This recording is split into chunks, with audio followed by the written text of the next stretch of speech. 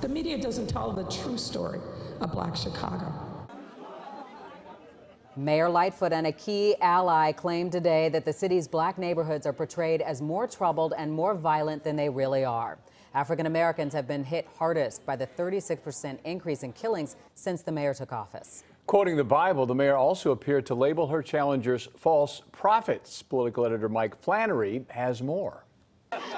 On the first day, candidates for city office could collect voter signatures on their nominating petitions. The mayor visited the 8th Ward of City Council member Michelle Harris. Acknowledging how unhappy many voters of all races are, Harris pointed to the pandemic.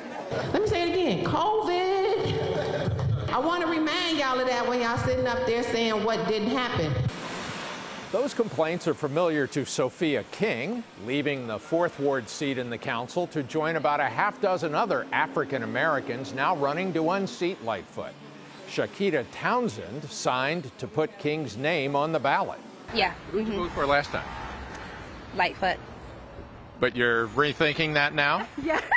Yes. Why? Just because of a lot of things that haven't changed. The number one request I have is for more police presence. So people are afraid. Like Sophia King, the 6th Ward's Roderick Sawyer says he's leaving the council to run for mayor. He's the son of Eugene Sawyer, who became interim mayor after the death of Harold Washington.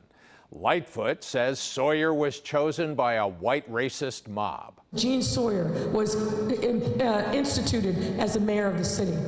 And then what happened just a few short years later? That same mob dropped him like a bad habit, right? And they all went all in for Daley. Lightfoot appears to have decided on her key campaign talking points, and the mayor versus the media is one of them. I'm political editor Mike Flannery.